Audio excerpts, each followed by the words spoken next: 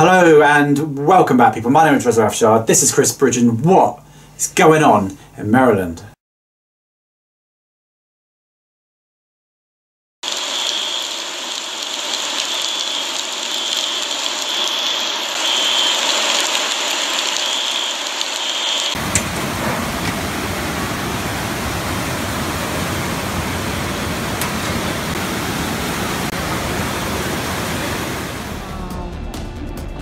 That's up to his knees.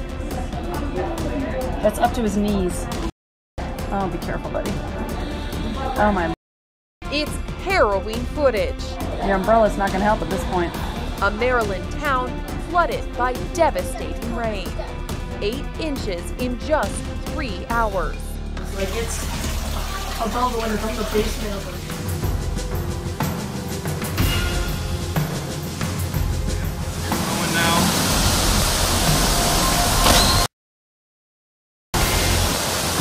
They're all going down. I don't think I'm, without exaggeration, saying that this is worse than July 30th of 2016. Now, less than 2 years later, the scene here is eerily similar to July of 2016. It's unbelievable. 2016 we had a 1 in 1,000 year flood, so should have happened like once every 1,000 years. And again, it's happened 2 years later. Same catastrophic incident. Guys, can you just watch this whole video, because we've got something pretty special that we want to show you later on, so just hold up a second, people. I know Chris has got some scriptures there, but you know, God is in control, people. God is in control. He made the universe, whether you like it or not, whether you believe it or not. He made the universe. He is in control of that. He completely knows the order of everything. You look at how spectacular the universe is. Every single Milky Way, solar system, sun, planet, he created everything. It's in order. It's not chaotic. And the same thing happens to the earth. The earth, there is order, there is structure. The weather, the ecosystem, the animals, the plants, the life, it's beautiful, and there is order.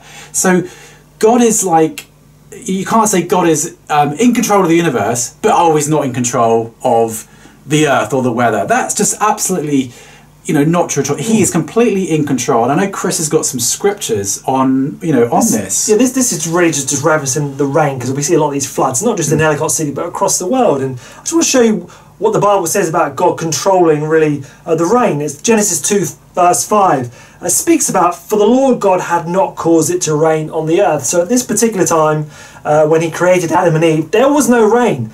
God had not caused it to rain, so it hadn't been going on for millions and millions of years. At that time, God said, no rain. And then there came a time when it did rain. The first time in the Bible is Noah. That's the first time rain is mentioned. Matthew 5, Jesus says, God sendeth rain on the just and the unjust. So again, he's the one sending the rain on the righteous and the unrighteous. So again, it's another scripture that tells us that he is in control. People can overlook that, because it's saying God is sending it. Yeah, he's sending it. He set it up. He's sending it. He's sending it. And also there's Nahum 1 verse 3.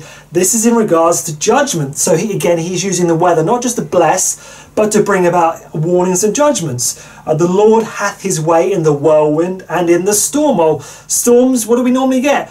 Hail, heavy rain, floods, strong winds. This is what we get. So again, he's in control. Yeah. This is the point of these 3 scriptures. So we don't want you to just dismiss what's happening in the world as, you know, it's happening all the time. No, God knows what's going on. He knows what's about to hit every place in the world, whether it's going to be, you know, a nice bit of rain or heavy flooding, you know. So his hand is on everything. And can I just jump in there as well? Sorry about that. Yeah. I know people can just overlook scripture. I'm very, very guilty of that myself. But if you're new to the channel, I know we've used this before, but when Chris said about God's way is in the whirlwind, that is his way. You know, don't overlook that. God's way is in correction and discipline, like we discipline a child, or he disciplines us through the weather. So do not overlook that and say God would never do that, because then you just overlook the scripture, because his way is in the whirlwind. That's right, yeah. And he is a judge, and he judges, and if he doesn't he also chastises those that he loves. So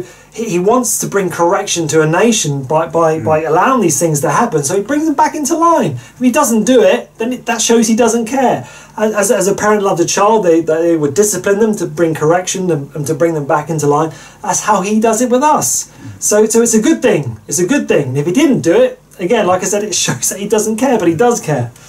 It makes sense, and it scripturally makes sense. Scripturally, just how it is. Yeah, it's a really good point. We will talk about this more in other videos to come, but I just think it was really, And the message, guys, the message of this is turn to the Lord, repent. That's the whole point of this. He wants us to repent. So get right with the Lord Jesus. Yeah, we all need to get right with the Lord Jesus. That is the whole point of Christianity, isn't it? Letting other people know to get right with the Lord Jesus. All right, guys, let's move on. Okay, we're doing some wonderful work in Pakistan. When I say we, not just me and Chris, but hundreds and hundreds of other people are all supporting this project. So yeah, let's have a look at the work that has been going on in Pakistan.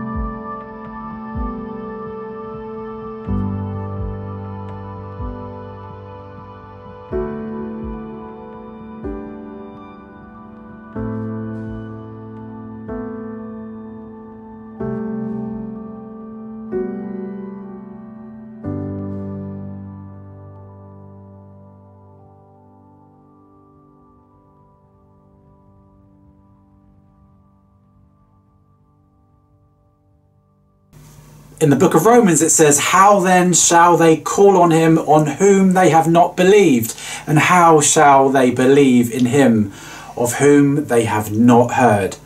And how shall they hear without a preacher? This is the book of Romans. And it's, you know, this project is so special. We're sending preachers, we're sending the Bible, and everyone's involved doing that. So please consider supporting this wonderful work that's really been inspired by the Holy Spirit. And we're so blessed to see so many people come into salvation. So like the video said, we need another 1,000 Bibles if you want to help. So we'll leave it there, I think, with that. But it's going so wonderful. Yeah, guys, thank you all so much for your support. You've been great. You really have. Yeah.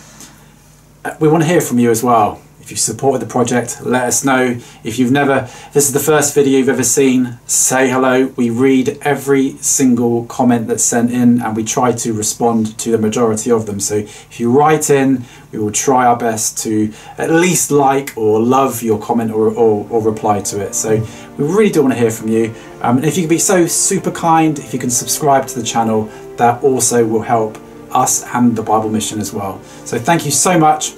We'll see you soon.